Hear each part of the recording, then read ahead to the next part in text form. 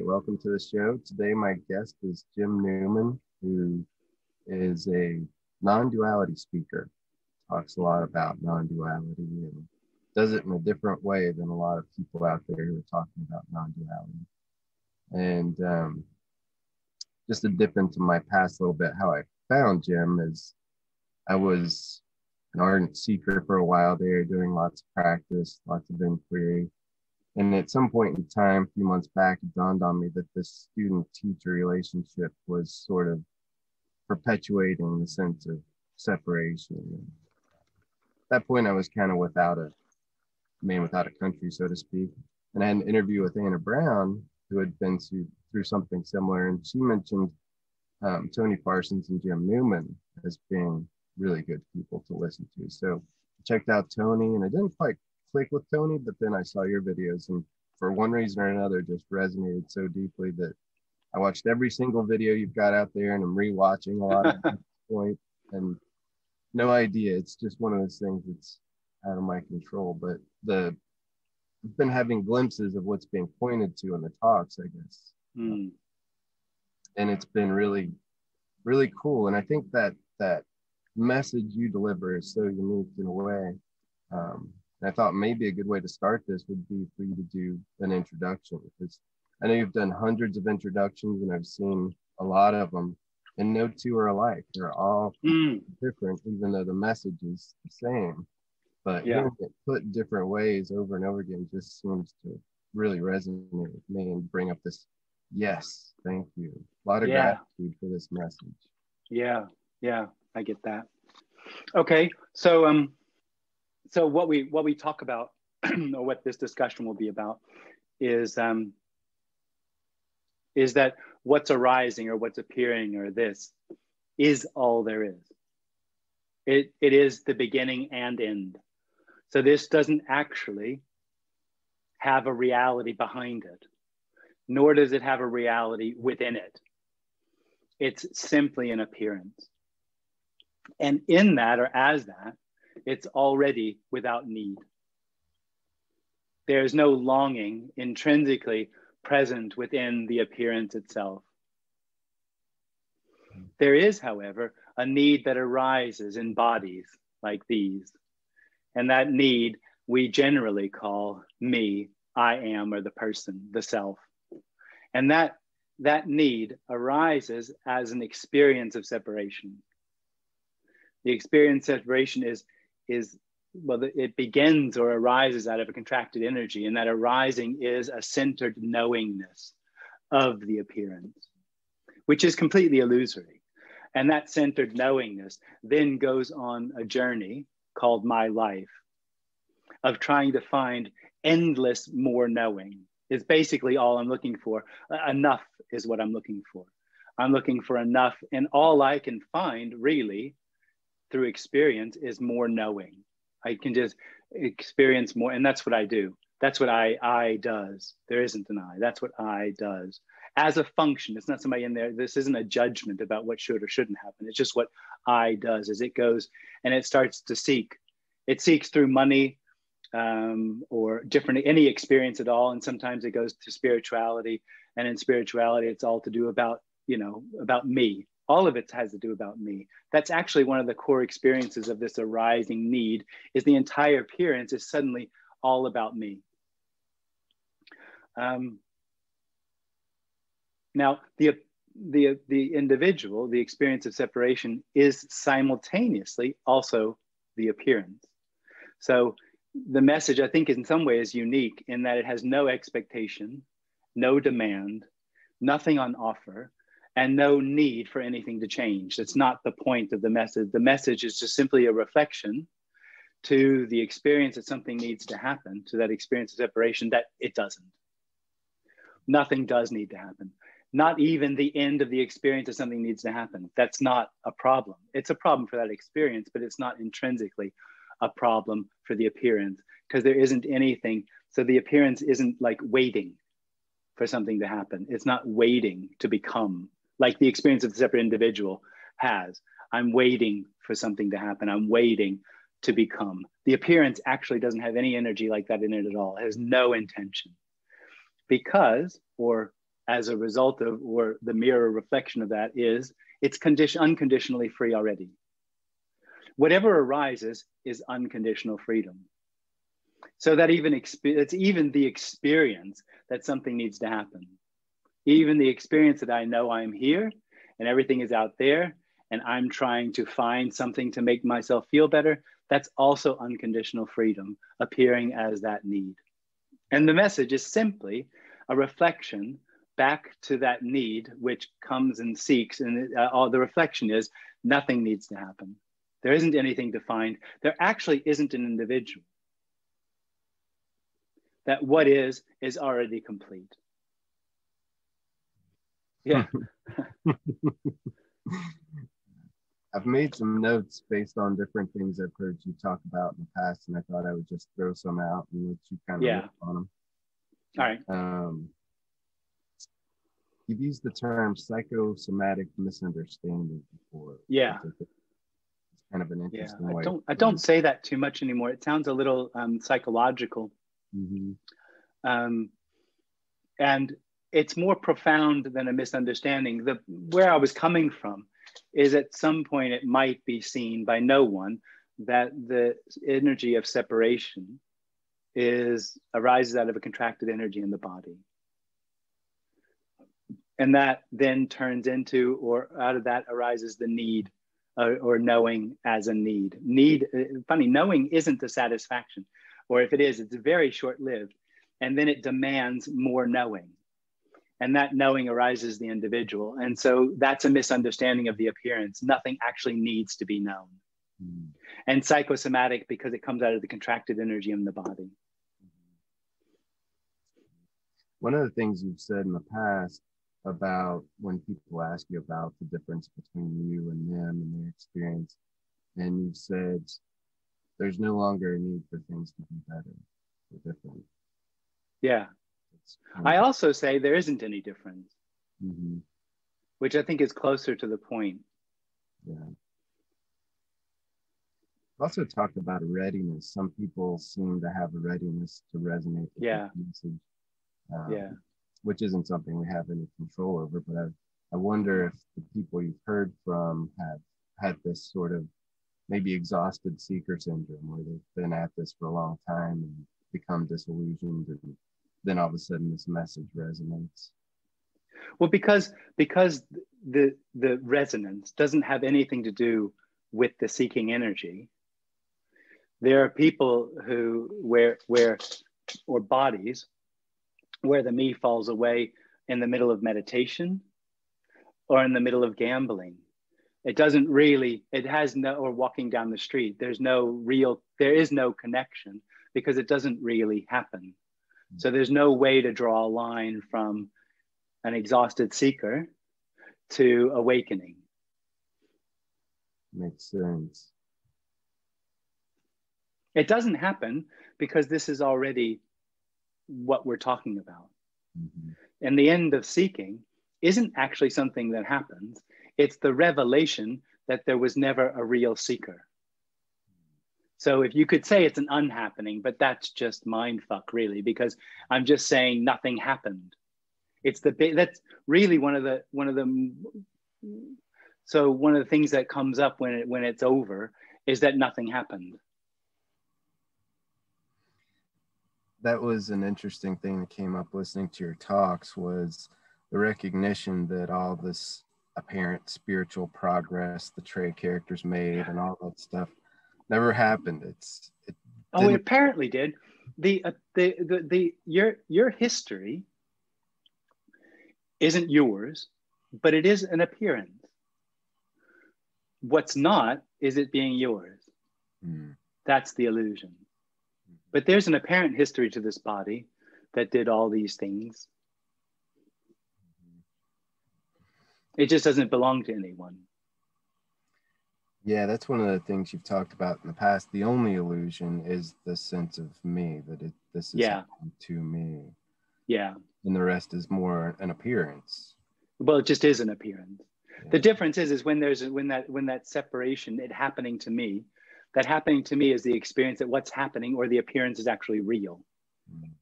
Time is real, space is real. And with that comes, as we talked already, a need. It comes with the experience of meaning and purpose, the experience of free will and choice. And that's sort of a matrix of how to find the solution to my predicament of what is this about, who am I, what is life about, and how do I find the answers to it. Meaning and purpose and my free will and choice are sort of like the mechanisms that I use in order to get through my life and find what I feel the answer to those questions would be. Yeah, I've had glimpses of the space and time being an illusion as well, just listening to that and realizing that there's just, you talk about the perpendicular versus, there's not a continuum here. There's just this immediacy of what's arising. And it can appear as a continuum. Mm-hmm. Yeah. The perpendicular, I just think it's interesting because the perpendicular, it's just a model, and I know it falls down, but the perpendicular, you could say, is this. And the, what is that? Perpendicular and horizontal? Yeah. Is then the experience of time is real. And so that's being crucified on the cross is the experience of real time. That's my real time. Mm-hmm. Okay. And there's a lot to do. There's a lot, the whole experience of real time and I'm real and my life is real is an experience of trying to work this out. Mm. And not only can it not be worked out, it doesn't need to be. Mm. It's funny, I was listening to one of your recent talks and this woman was asking some questions and really wanting to know what she can do, and you telling her there's no you to do it. And her like, this is a horrible message. And you said, yes, it is. There's nothing for you. Yeah. You said, and it's still hopeless. And she just started laughing hysterically because she kind of got it. It was, and it's a relief, you know, the hopelessness. I don't have to wake up. I'm not doing this. It's just hope. Yeah. It's kind of cool. The hopelessness, you wouldn't think hopelessness would have a joyful feeling to it. Yeah. Yeah. Yeah. Well, it's such a confinement. Hope is such a constraint because it's never this. Hope is never this. Hope is always going to happen in the future. It's just as part of the function of that experience of separation, of a better experience. That's hope, a better experience. What's next? That's what it is. And in a way, hopelessness is a little misleading. For the experience of separation, it's absolutely hopeless. But as without context, there is no need for hope or hopelessness. They lose their relevance. I think one of the more powerful words I've heard you use a number of times is already. Yeah. Of course. Yeah. That really sinks in. I think it's just a reminder that there's nothing that needs to happen. There's already no you. There's just what's arising. And it's already. I love that word. Yeah. I think one of the things that people find hard to swallow is there's no meaning or purpose to any of this, but that's mainly because there's not a continuum. There's nothing leading to the next moment, nothing led to this moment. And in effect, what's arising is, I don't want to say independent of past and future, but it's just simply this. I like your website, simply the Well, it's actually not without past or future. It's all included. So it's not going anywhere, but it includes the past and future. They're just not real. But I don't remember what the question was. I think that probably answers it. Good. Yeah, I like that this message exposes the fallacy that there's an individual who can find freedom. That kind of gets back to what we were talking about. It's an exclusive thought. It's exclusivity. And it has to do with authority.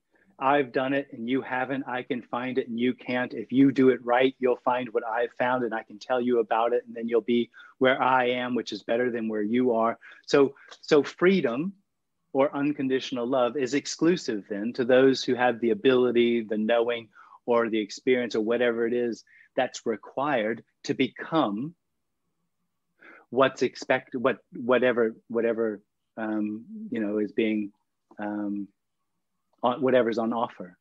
Mm-hmm. And this message points out that unconditional freedom or unconditional love couldn't possibly be exclusive.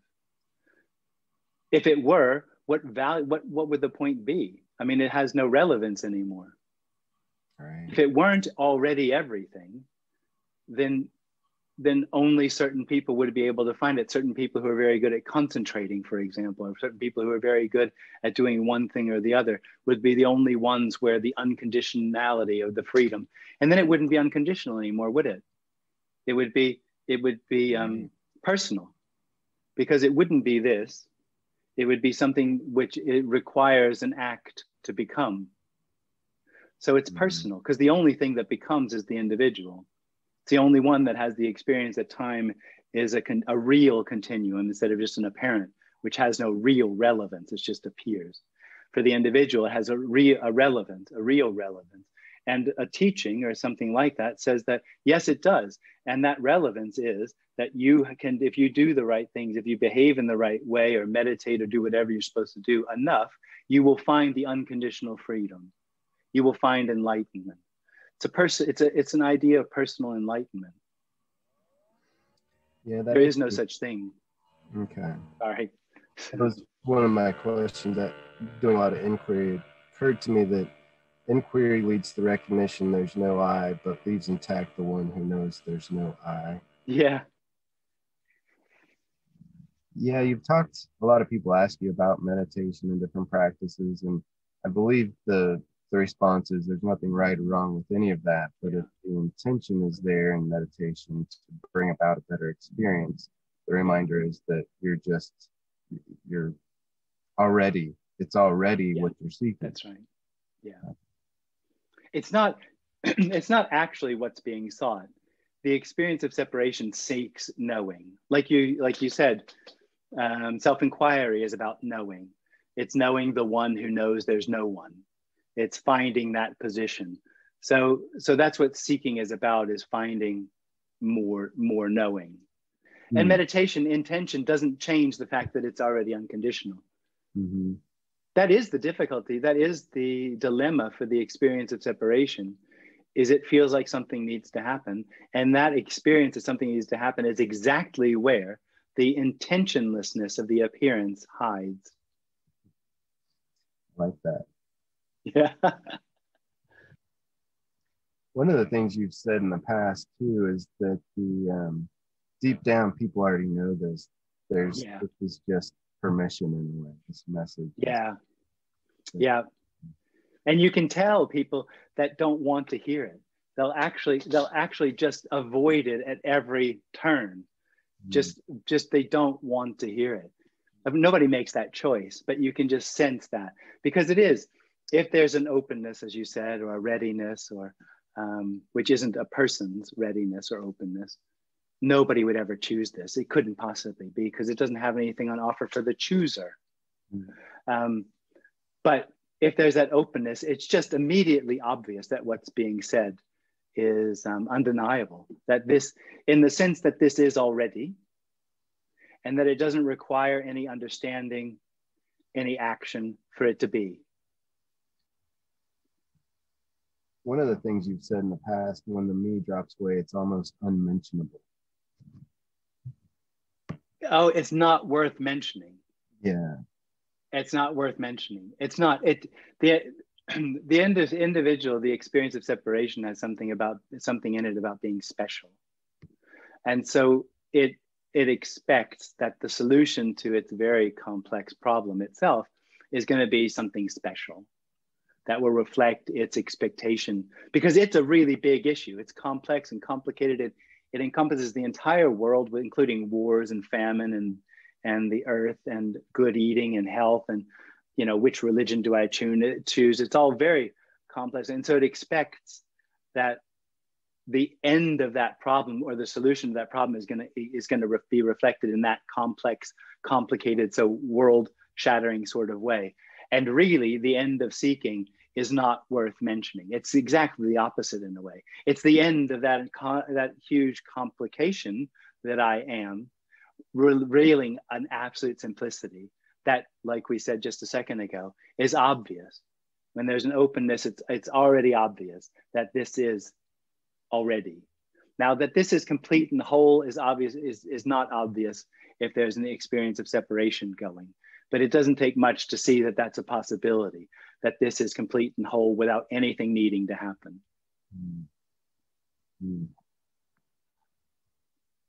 Yeah, one of the analogies you've touched on in the past is the tree of knowledge, the Garden of Eden story. Yeah.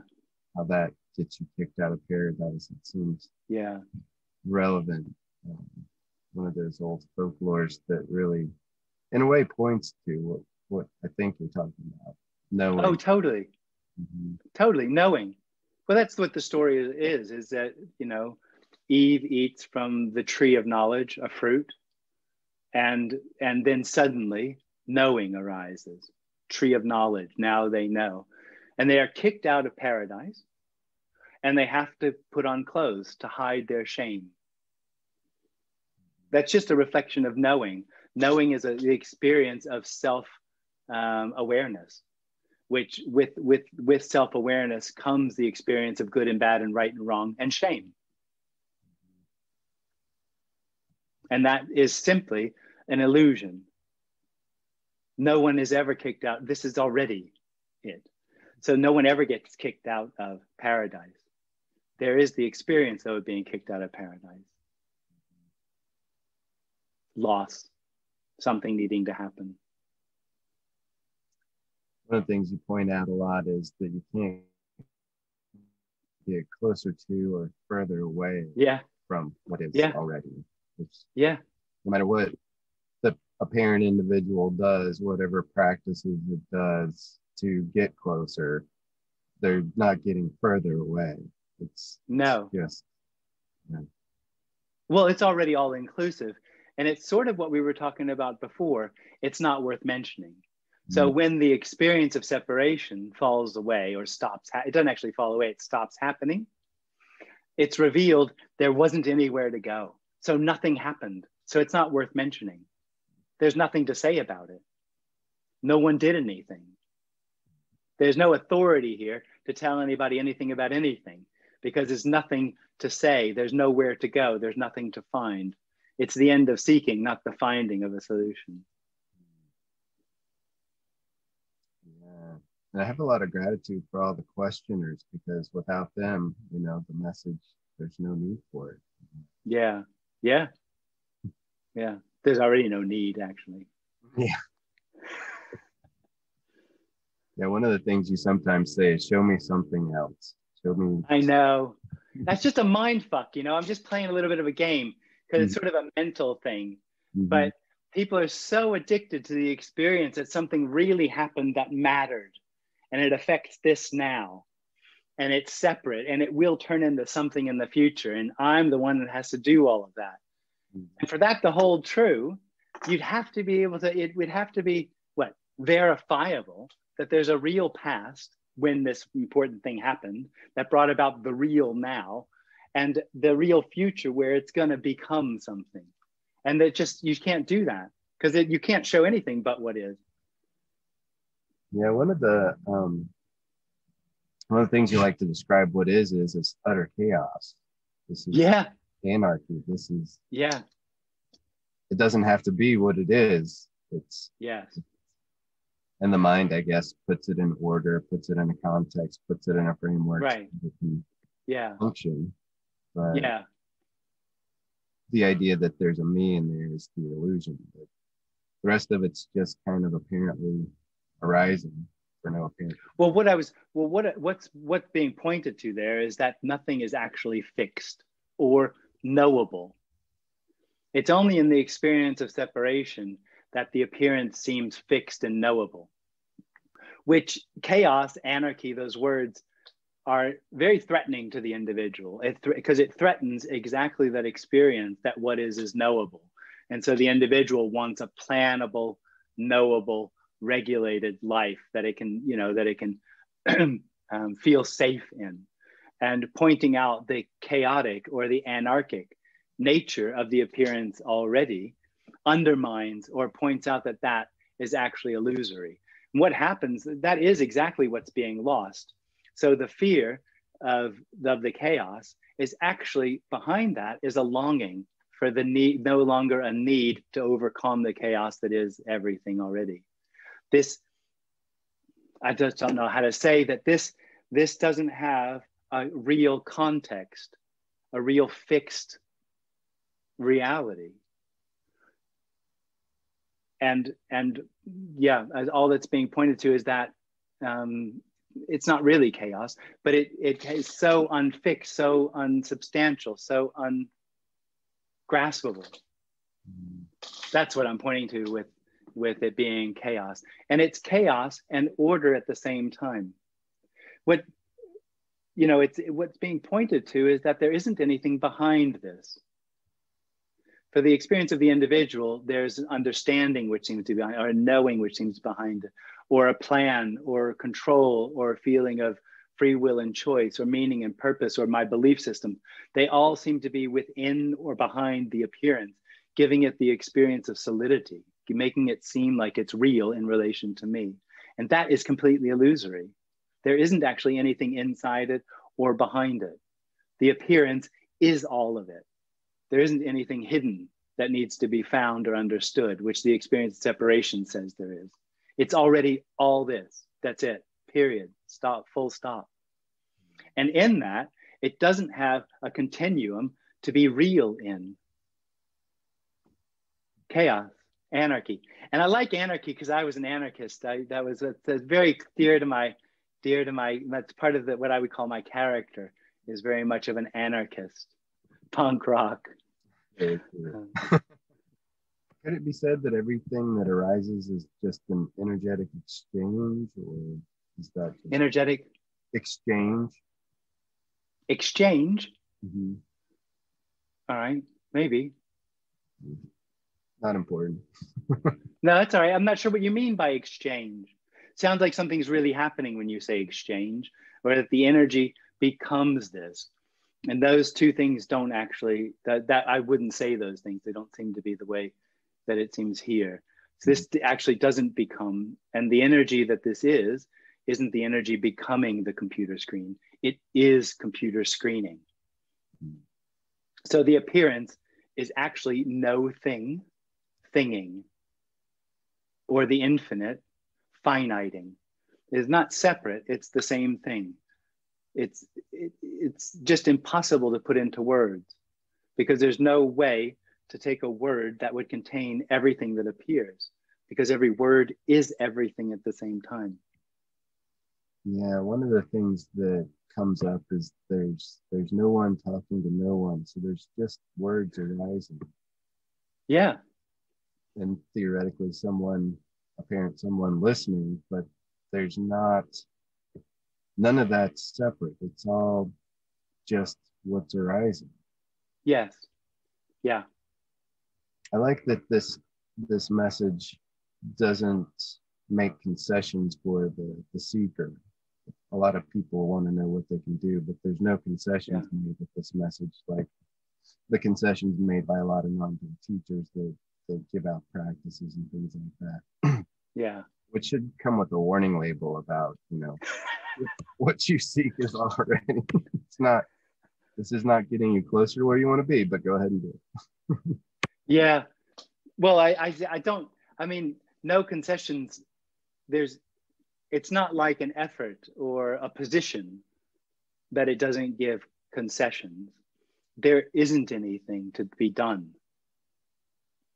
If there were something to be done, then what we're talking about would be personal. It would depend upon a certain action, a certain happening for it to be. And that just isn't the case. So there isn't anything to offer. and there's no one to, what is concession? What's the adverb of concession? Concede with? There's nothing, there's no one to make concessions with. What's longed for is what is already.